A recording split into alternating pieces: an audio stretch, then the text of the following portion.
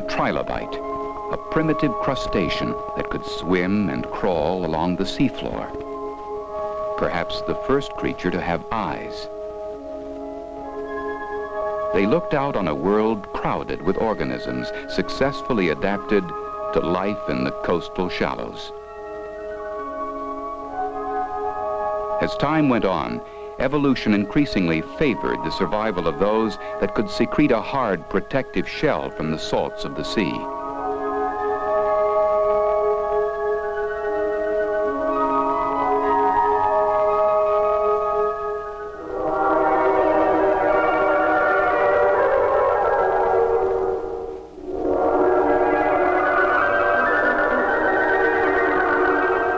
Most of these early invertebrates have long since disappeared. But a few have survived to the present day, almost unchanged.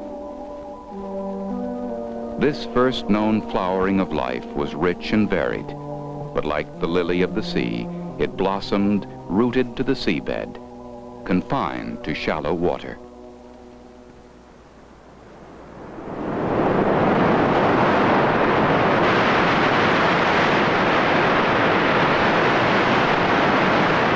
The challenge of the open sea was to be met by creatures of an entirely different order, the fish.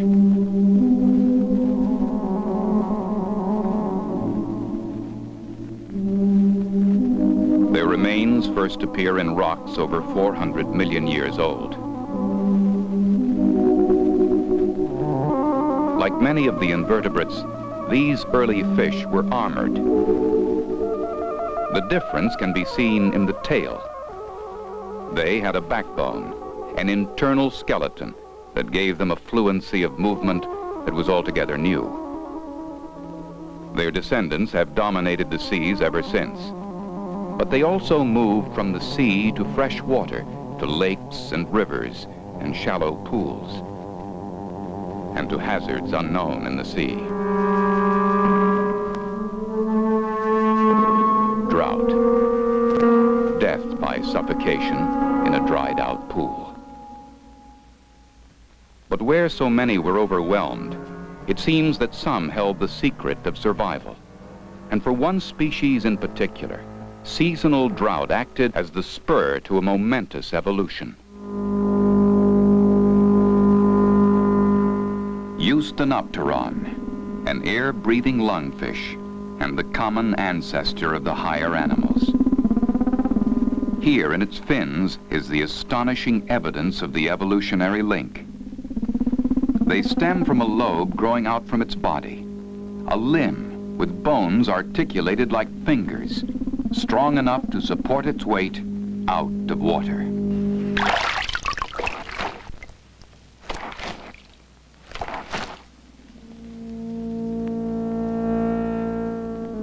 Eusthenopteron could survive out of water only briefly. But now the pressures of environment began to exert their force to favor the survival of the most powerful lungs and the strongest limbs. And from Eusthenopteron there evolved, in time, a new creature, the amphibian, securely adapted to life on the land.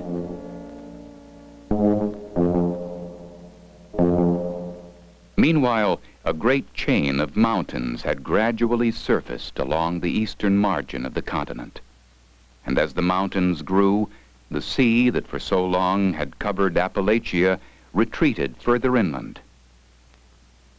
In its place, rivers now fingered their way into a vast swampland that stretched from Pennsylvania to Oklahoma.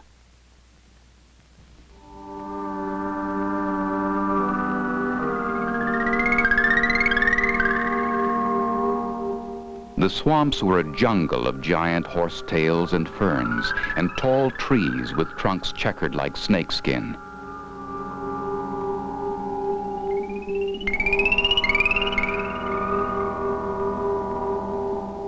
In the shadows lurked the amphibians, living half in, half out of the water, much as alligators do today in the swamps of Louisiana.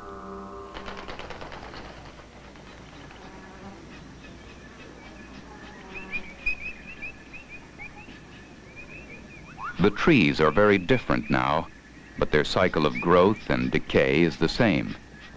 Leaves fall and branches slide into the stagnant water, building a tangled mat of debris that slowly sinks into the depths. From below, escaping methane signals the start of the forest's transformation.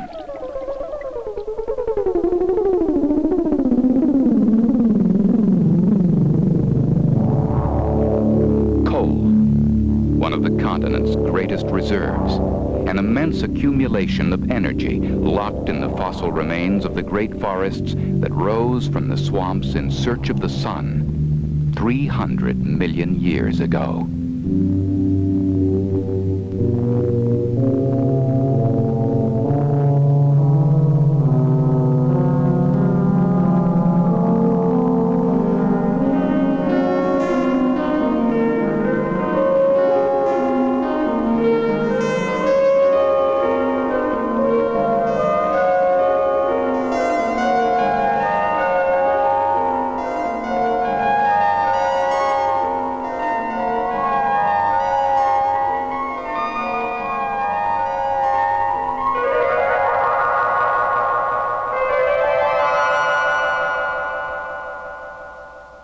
$300 million years ago, and the long process of mountain building in the east was about to reach its climax with the birth of the Ouachitas and the Appalachians.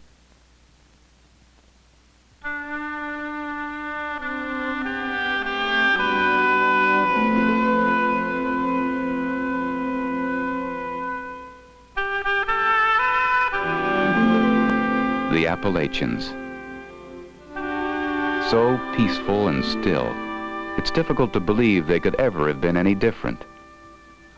And yet, this land was once deep underwater. These rocks are the remains of a seabed the trilobites knew, raised high and then cut away by the river that flows below.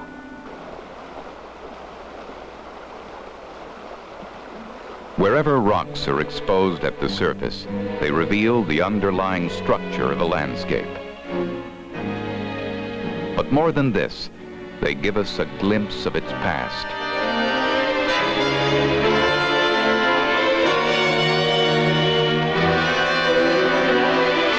To see these violent upthrusts of naked rock is to sense the awesome power that raised this land from the depths of the sea.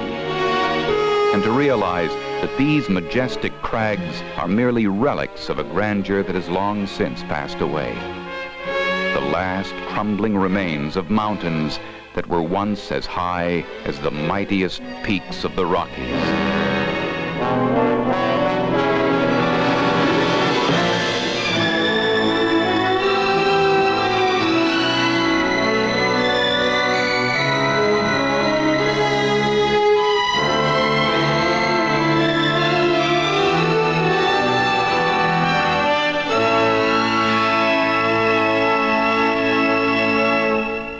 With the rise of the Appalachians, the essential character of the eastern states was firmly established. Southwestwards, however, the land was still unformed, much of it under the sea. And the way it now began to emerge was very different.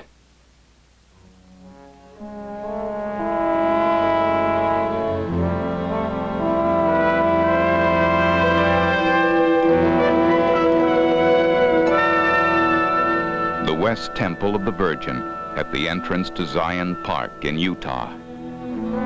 A classic sequence of sedimentary rocks that show how the Southwest was built.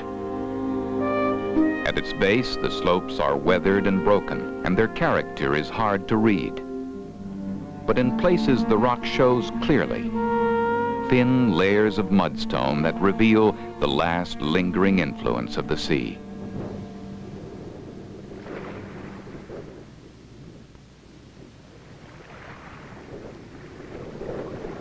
With each gentle creep of the tide, fresh silt was spread across the mudflats.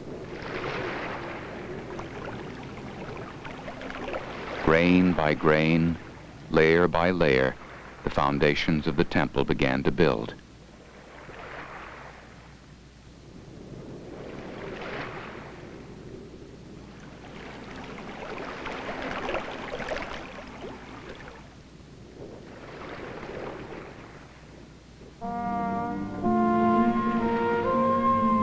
tidal mudstone, 15 million years thick.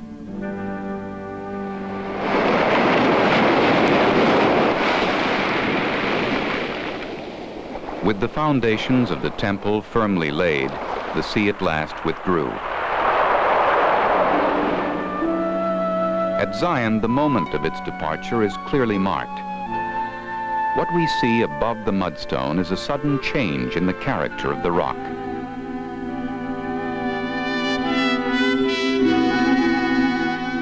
New forces had taken over the building of the temple.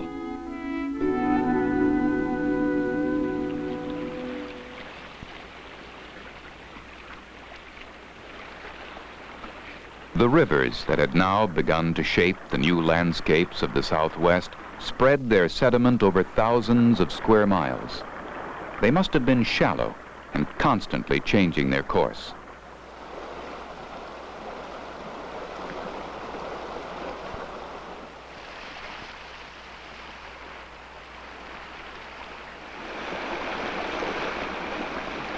And it wasn't only sand and gravel they carried. Piled high on the middle slopes of the temple is the fallout from volcanic eruptions far to the west. Layers of ash stained with colorful minerals and rich in fossil remains. Trees uprooted by rivers in flood and buried in their ash-laden sediment. Nowhere have these logs been better preserved than in the petrified forest of Arizona. As the waterlogged trunks came into contact with the minerals in the soil, they were transformed, not just to common stone, but to amethyst, agate, and jasper.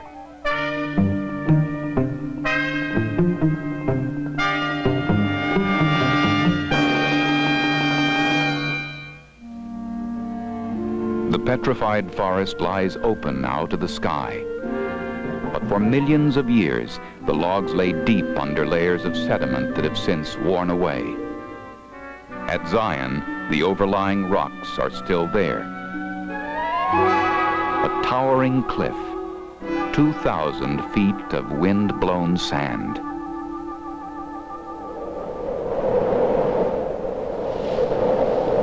From the far Pacific, the sand blew inland for hundreds of miles, for thousands of years, over Nevada, Arizona, and New Mexico, over Utah and into Colorado, till the whole Southwest became one great desert.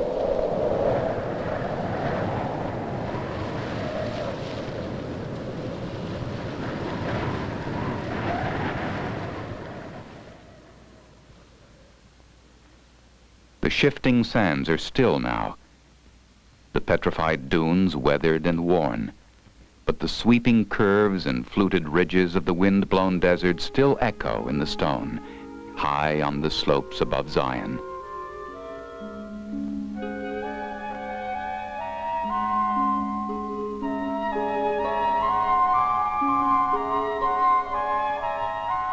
The frozen dune fields mark the end of the sequence. Beneath their towering cliffs, the layers of sediment reach back 50 million years to the time they first rose from the sea. Rocks now shaped by time and the elements into the monumental landscapes of the American Southwest.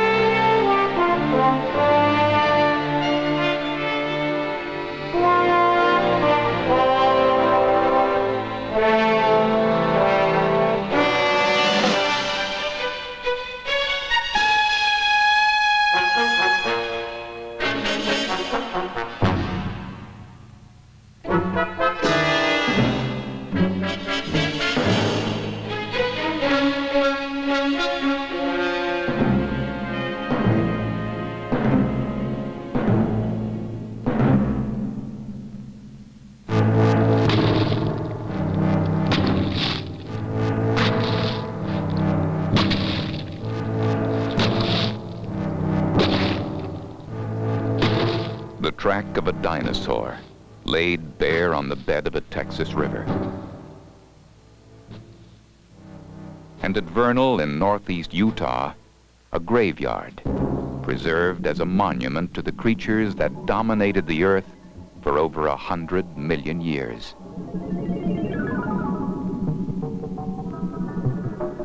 More than any other fossil remains, these massive bones have inspired in generations of scientists the urge to rediscover the past. Gradually, the picture has emerged, and a world that seemed lost forever has been recovered from oblivion.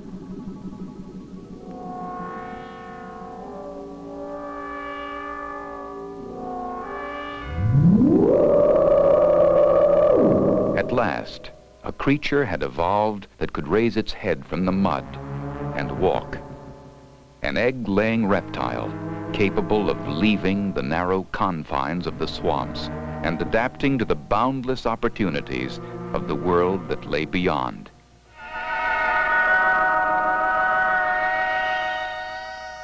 The dinosaurs. For sheer diversity and extravagance of form, there has never been anything like them. Surprising to discover that most of them were gentle creatures, harmless plant eaters whose fearsome appearance was purely defensive. But some were killers, the most powerful creatures that ever lived. The most powerful, and yet the last of their kind. With these magnificent creatures, the age of the great reptiles came swiftly to an end. Why? We may never know for certain. But one thing is sure. Theirs was an age of revolution in the restless history of the earth. Their triumph was to survive for so long, over 100 million years. 200 million years ago, when the dinosaurs were emerging from the swamps, the return of the Atlantic Ocean heralded the breakup of the supercontinent of Pangaea. North America was gradually separating from Africa and Europe to drift northwestwards across the Pacific. The birth of the modern continent had begun.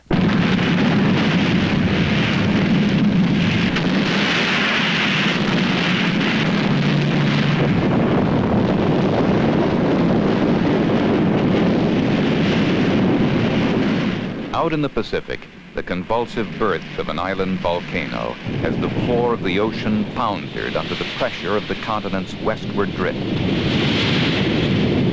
From Alaska to Mexico, the Earth's crust was heaving and warping, shearing and folding to relieve the awesome stresses of the continent's relentless advance.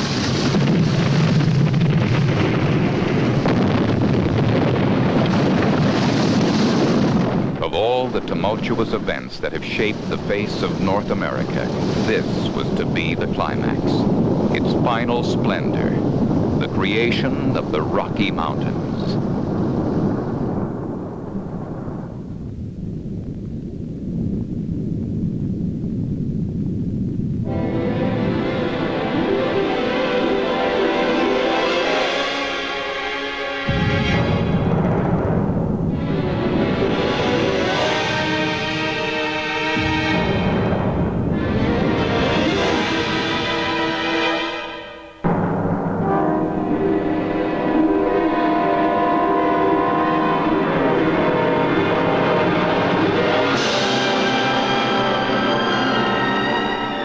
Rocky Mountains, the commanding heights of a continent raised from its innermost depths. Mountains that proclaim in every contorted line the violence of the forces that created them.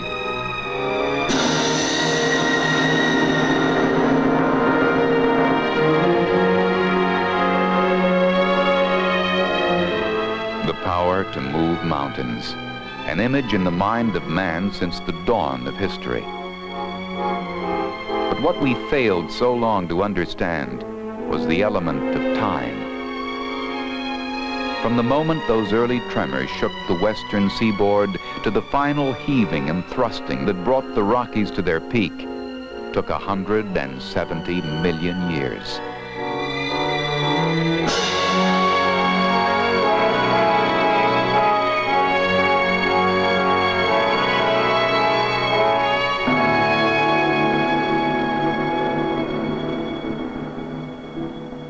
Now we understand, and are filled all the more with wonder at the beauty of the ancient rocks that colored the maroon bells of Colorado and formed the stark enclosing walls of Alberta's Valley of the Seven Peaks, and at the grandeur of granite, the thrusting pinnacles of the Tetons of Wyoming.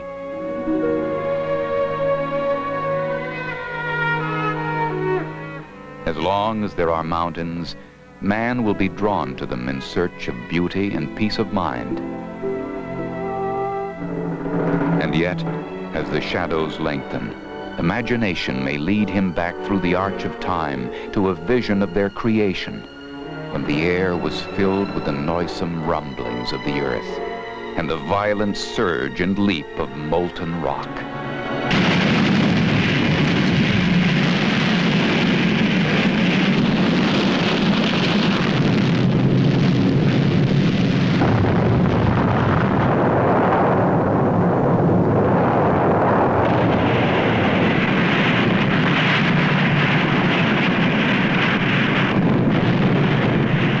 Even the most spectacular volcanic eruption is merely the surface display of a disturbance that reaches deep into the earth.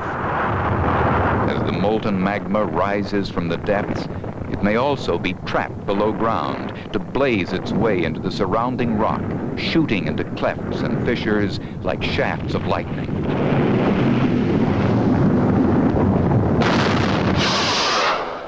In this way, the heavy elements from the Earth's interior were injected into its outer crust to bring within our reach its precious store of metals and rare minerals.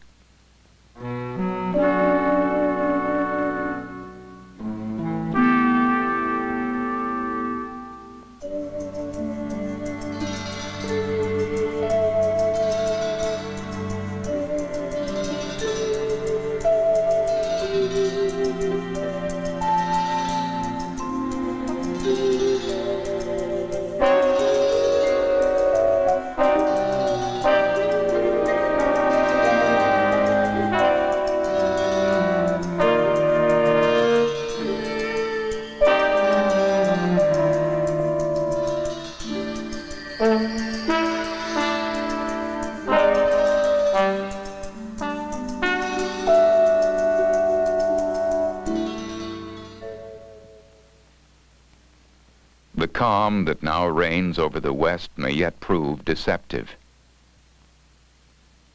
Are the forces of volcanism dead or only dormant?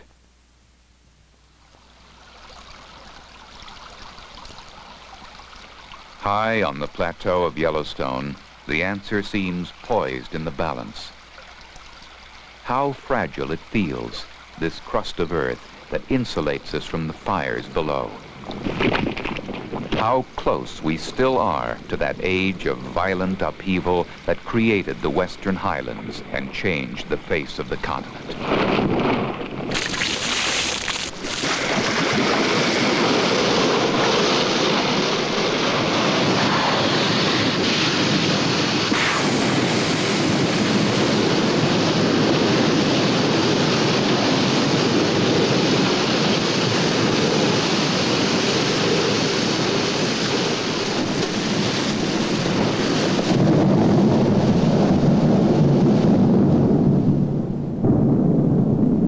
"33 million years ago, the Rockies had risen to their peak, the pressures of uplift at last overtaken by nature's opposing forces, the power of weather to attack and subdue the mountains and eventually bring them low. Heat and cold, wind, and above all, water.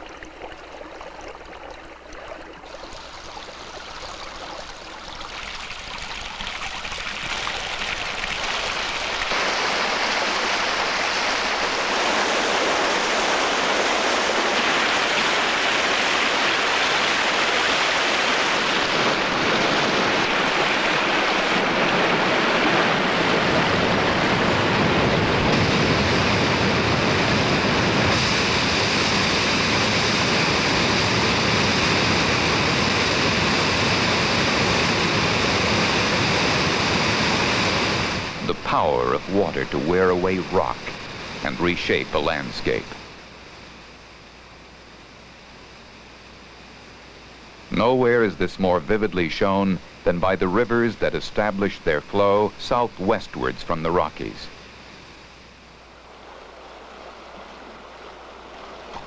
Here in the canyon lands are rivers that have sliced through the land to its very foundations, flowing through walls of rock over 1 billion years old. Yet until quite recent times, they flowed over the surface of a lowland plain. But then the land began to rise again, and their load of sediment started to grind its way deeper and deeper into the rock.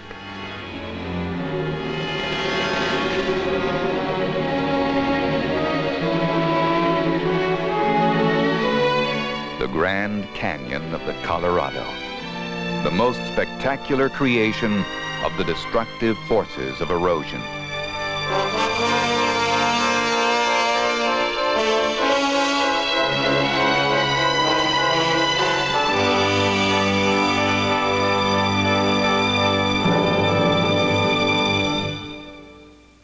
Long before the cutting of the canyon lands, the modern drainage pattern of the continent had begun to take shape.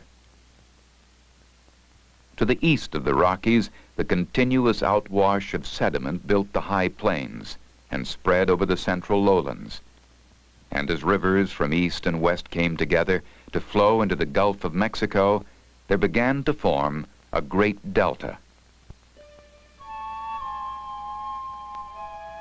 As the delta grew, the coastline was extended by an immense accumulation of silt and sand, porous rock that was to reap a strange and fabulous harvest from the sea. Offshore, as always, the constant rain of silt and organic debris, microscopic grains of pollen from the land, and from the sea itself, the minute bodies of dying foraminifera and diatoms, falling to the depths along with clumps of algal weed, falling through the darkness to their burial ground. Layer piles upon layer and sinks into the depths till the debris is sealed under an immense weight of sediment.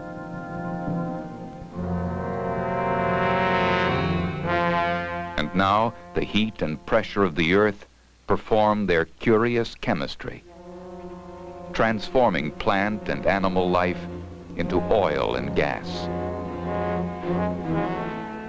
Once formed, the petroleum under pressure seeks its escape, rising through cracks in the enclosing rocks till it meets a layer of porous stone.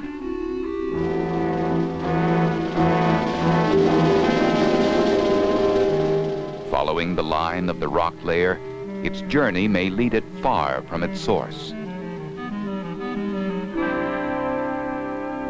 In this way, oil and gas came to rest in the delta sands of Texas and Louisiana, and in similar reservoirs throughout the continent, trapped below ground by impenetrable rock till the day their energy and power would be discovered.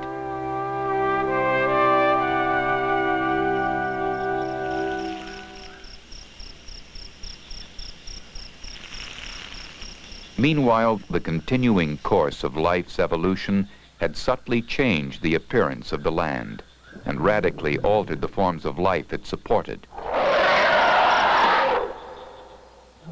With the extinction of the dinosaurs, the mammals had evolved with astonishing speed as the dominant order of the animal kingdom. The gulf that separates us from the past was narrowing. Life was gradually coming closer to the forms we know today.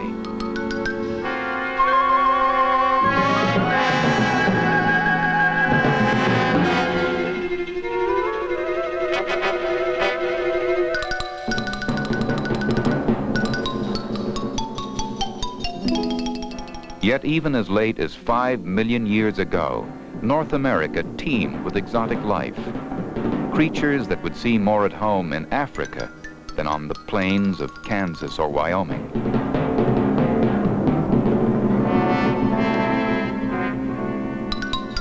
The gap between past and present had narrowed, but not yet closed. One million years ago, the balance of the seasons began to change.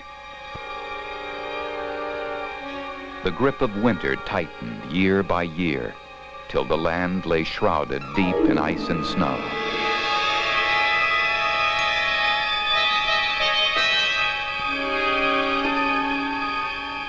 A blanket of ice, 10,000 feet thick.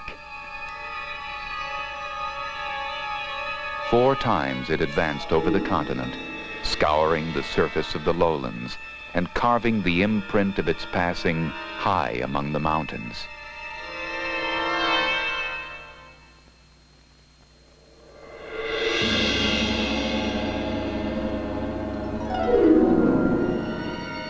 Then, as the ice at last retreated and its pent-up waters drained back to the sea, there lay revealed in every feature the land we know so well. A land ready and waiting.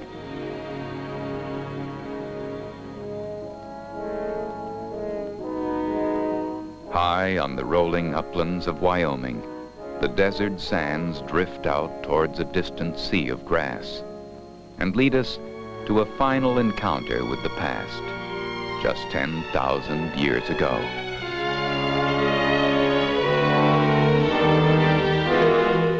The sun-bleached remains of a bison. Between its bones, a spearhead. Man had arrived to take up his inheritance.